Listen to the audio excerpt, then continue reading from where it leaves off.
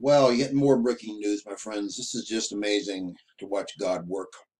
I just got through doing a video for you guys today showing you that Turkey, who is a huge GOG Magog war confederate, said that she is going to wipe Israel off the map with a little help from her friends.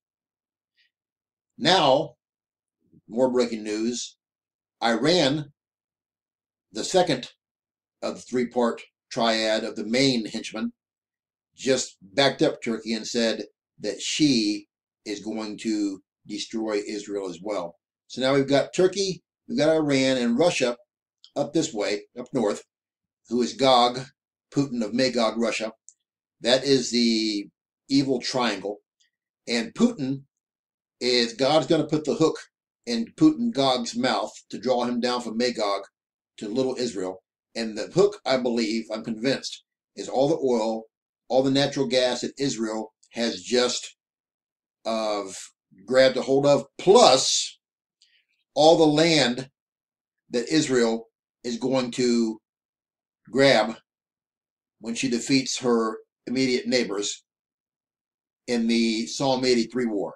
I believe that combination will draw Putin and Russia, Iran and Turkey, the big wheels, and then the little guys like Libya and Sudan, those are small fry, in to attack Israel. See, she's surrounded by all areas.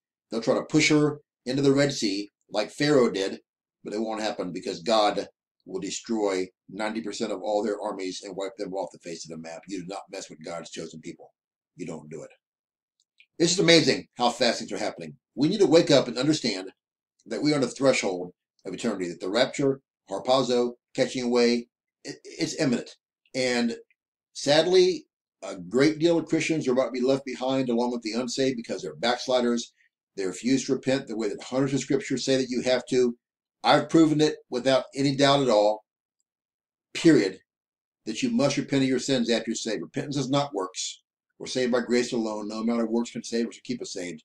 Repentance is a separate entity. And you have to be, excuse me, you have to be ready at all times, because if you're left behind, you'll be here for 7 years of a hellish nightmare where billions to be will die the most grotesque, awful, terrible, horrific deaths imaginable. Why go through all of that? Jesus Christ is your only hope. If you've never been saved, you're backslidden. Pray the prayer, do the 6 steps I have in the box below the video. No one's guaranteed more time in your life. If you'd like prayer, contact me. I pray for you every day without fail. True Christians, look up, my friends. Our redemption draweth nigh.